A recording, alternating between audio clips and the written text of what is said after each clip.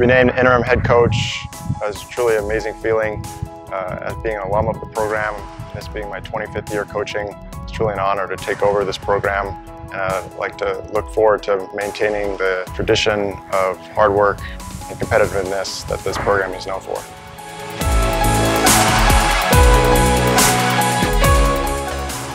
Our alumni meet last weekend was a really great event. We had over 80 alums who were there. And then if you include husbands, wives, kids, boyfriends, girlfriends, well over 100. They came from all over the country, Boston, New York, the Northwest, Hawaii. For them to come back is always a great time. It's really a great event. And on a personal note, for so many of them to offer me well wishes as taking over the program was really incredible.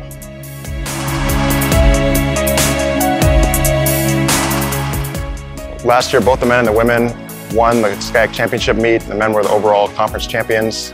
And with the change in the scoring this year, the greater emphasis on the championship meet, the goal is to once again try to win that meet and to win the conference championship.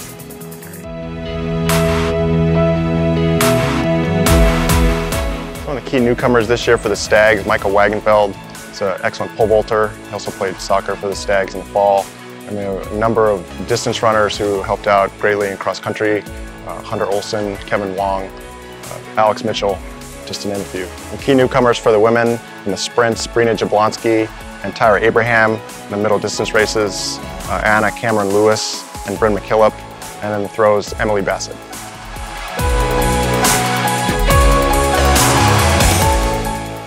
We have a number of conference champions returning this year.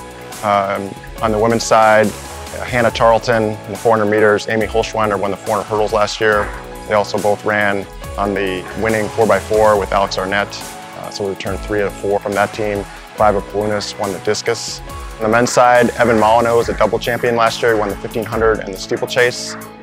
Sam Perella won the hammer throw. Matt Wong won the triple jump. And in addition, Justin Jones and Matt Espy are former conference champions as well.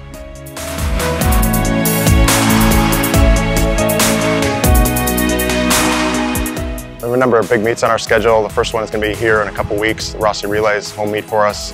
A number of athletes from across all NCAA divisions, 1, 2, and 3, as well as NAIA schools. For the distance group in March, we'll have the Occidental Distance Carnival. We'll have 3 conference dual meets, a couple in March, 1 in April. Pomona-Pitzer Invitational will take place in April as well. Some of our top athletes will compete at the Mountsac Relays. And then it'll culminate for the entire team at the conference championships, which is first weekend in May.